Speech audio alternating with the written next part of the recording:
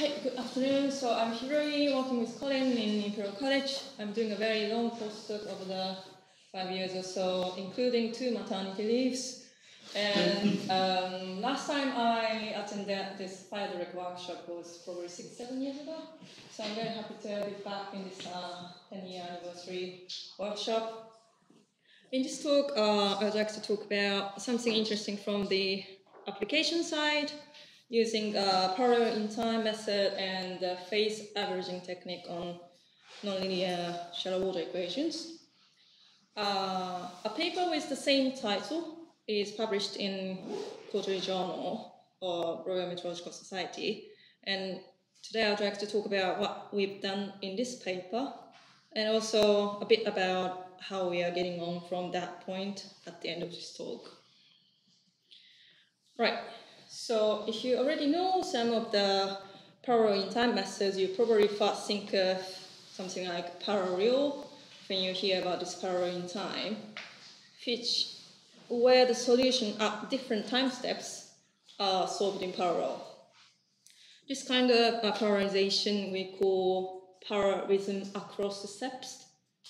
But here we consider a different kind of parallelization. This is kind of word I still can't pronounce after 10 years living in the UK. Parallelization in time. Another way to parallelize the model in time, which is called parallelism across the method. In this type of parallelization, the solutions at different time steps are not calculated in parallel. Instead, the solution within each time step is parallelized.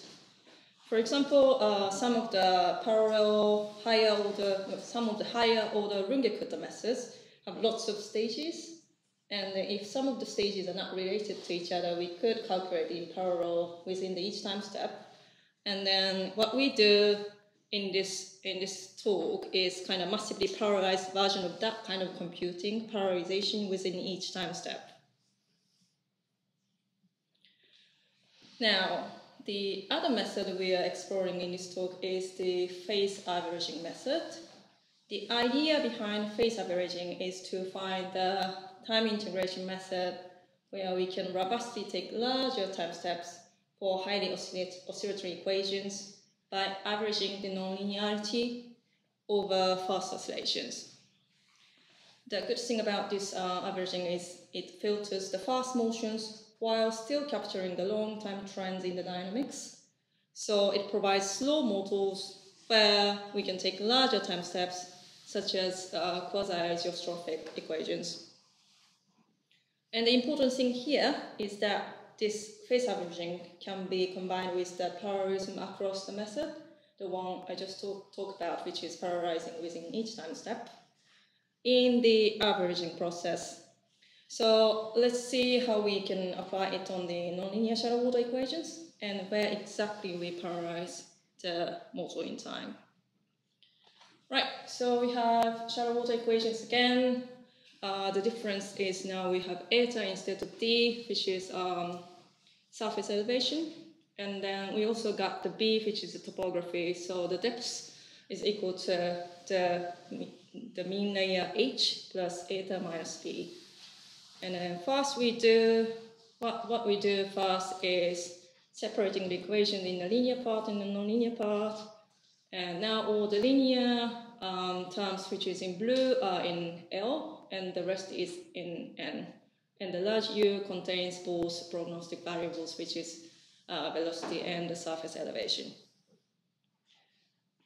To introduce the phase averaging, first we introduce coordinate transformation, where the transformed variable v is equal to the e to the minus lt times u. And then we can rewrite the equations in v like this equation. These guys are the equivalent, and then it's very easy to derive. And so far we just rewrote the equations. And before doing the averaging, we do one more preparation, which is introducing a finite interval s into the equation, so that v is now depends on both t and s. We can now average the equation by integrating the equation over s and taking the limit. And here's a nice schematic about the phase averaging model. This B bar is now filtered, and then filtered fast motions so that we can take larger time step in the average model because the fast wave CFO condition is not present anymore. Right, so what I just talked about is the original phase averaging, which removes all the fast oscillations by taking the limits of t to the infinity. And what Horton-Wingate 2014 suggested is that instead of taking the limit of t to the infinity, we put some weight function rho there to be able to do the finite scale phase averaging. In this version of averaging, if t approaches to 0, that recovers the original non-averaged equation. And then sending t to the infinity, we have the original phase averaging model. And choosing a finite t removes the fast oscillation within that time period, which is called averaging window. And what we can do now is by replacing this integral by numerical quadrature, we can calculate these terms in parallel because the terms in this sum can be evaluated independently. In the code, we've used the ensemble parallelism capability of Weierdirect that allowed us to do it in parallel. Right. So after Horton-Wingate proposed that finite scale phase averaging, Peddle et al. Analyzed the finite scale averaging model, and then he found that there's a optimum averaging window t given a chosen time stepping scheme and time step size. Here's the nice schematic I borrowed from his paper, which is probably the most important figure in my entire talk. What this says is that there are two error sources in the average model. One is the averaging error, and then the other one is time stepping error.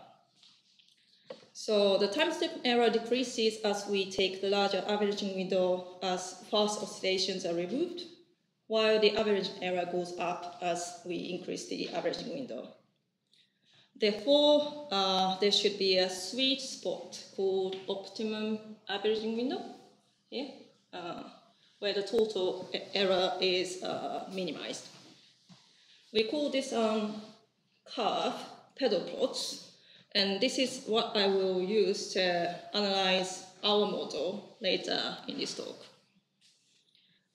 So to see this pedal plots, the important thing is the x scales averaging window, and then time step size is always the same. So it confused me for a while that this is not the time step size, this is not t. We fix the time step, and it's just changing the averaging window. And by changing the averaging window, we see where the minimum error is. And so below the optimum averaging window, the time stepping error dominates, and above the optimum, the averaging error dominates. And what he also found is if we use more averaging, which means larger averaging window, we need more quadratic points in the averaging. And for larger time steps, the optimum averaging window t also gets larger. So in other words, what we want to do is we use large averaging window, which should allow us to take larger time steps. And by using parallelization to calculate those quadrature points, we can, in theory, don't sacrifice the speed of the model. So that's the story behind this project. And our ambition is using larger time, by using more averaging, try to take larger time step without sacrificing the speed and also capturing the long-term trends. And then hopefully try to make use of that massively parallel computer. But first, we examine the impact of this averaging technique on the rotating shallow water equations. That's what we've done in the paper in Quarterly Journal. Okay, because I don't have much time, I just very briefly talk about the numerics. This is, we are using RK4 scheme, and because we have two equations in U and the transform variable B, we first apply RK4 scheme into the V equation first, and then bring it back U. We do that a couple of times in each stages, and then we end up having this equation. That's what we are doing in the model. And then we have loads of exponentials in T and S. And there are a couple of ways to implement these exponentials, but in this particular paper, we are using Chebyshev approximations by using the recurrence relation.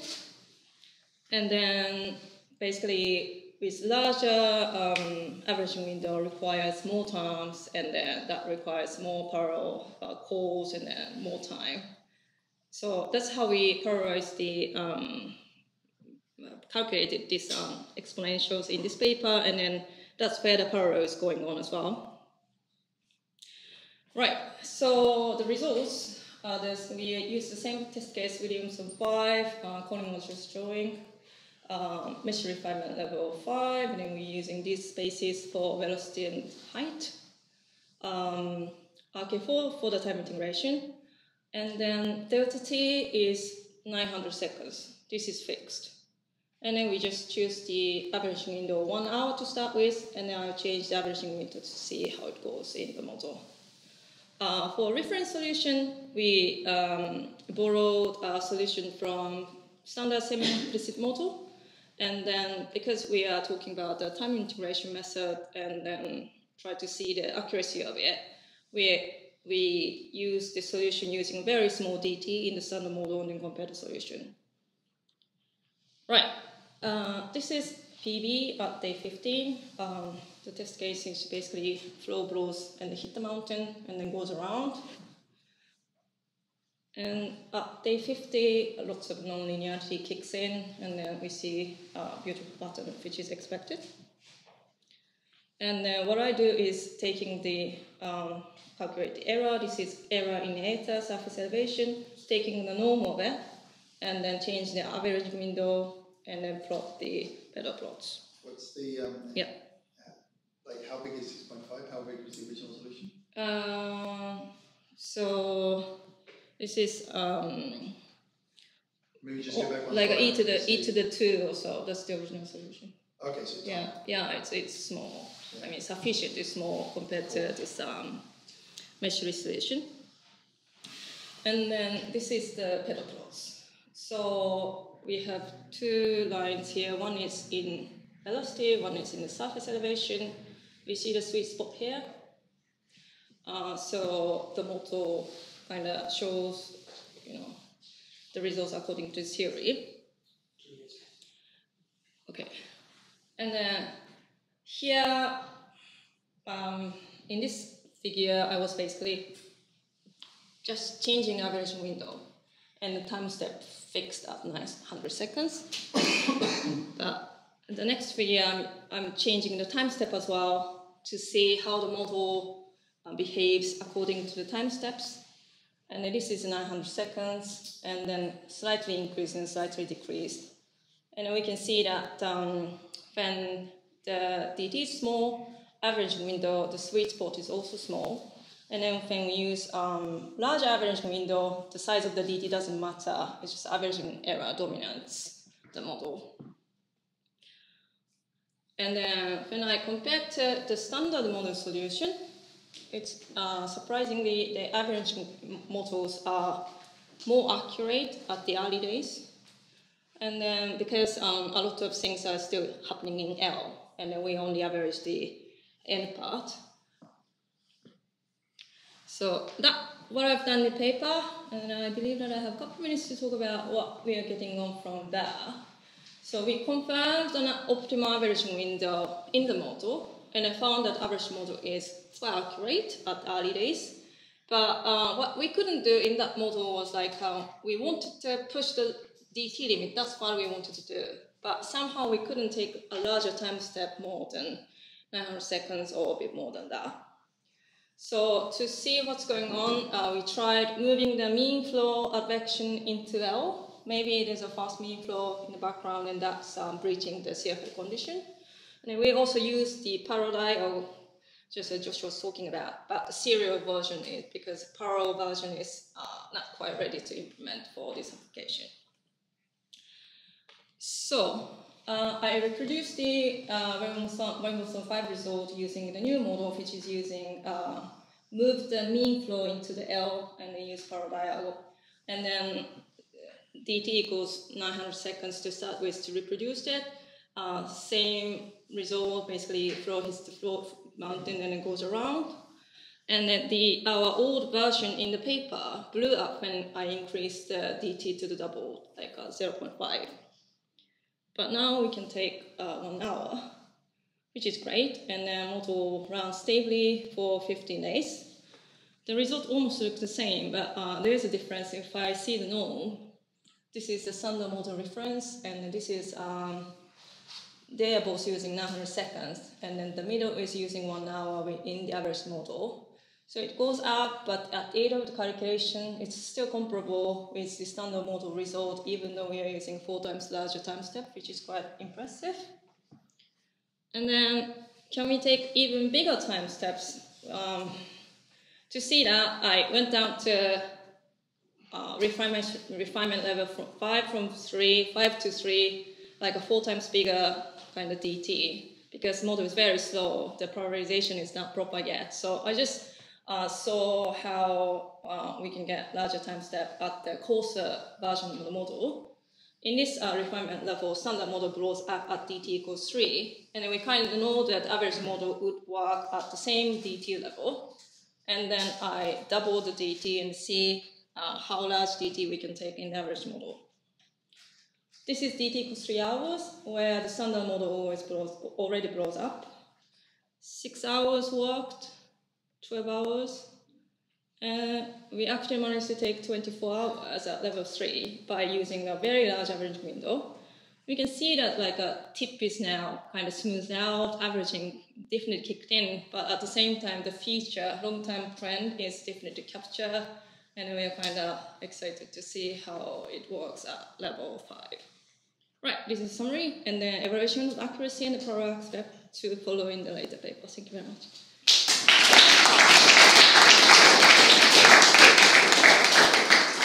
So we can have an NWT model with 24-hour time step, is that what you're saying?